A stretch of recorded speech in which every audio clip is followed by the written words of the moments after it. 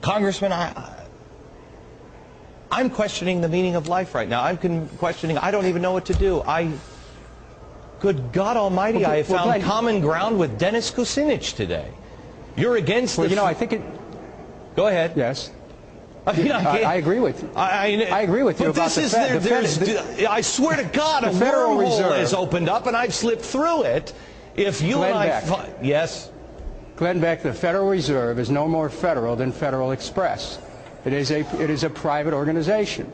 And we need to have public control over this if we're going to have public policies in the public interest. Yes.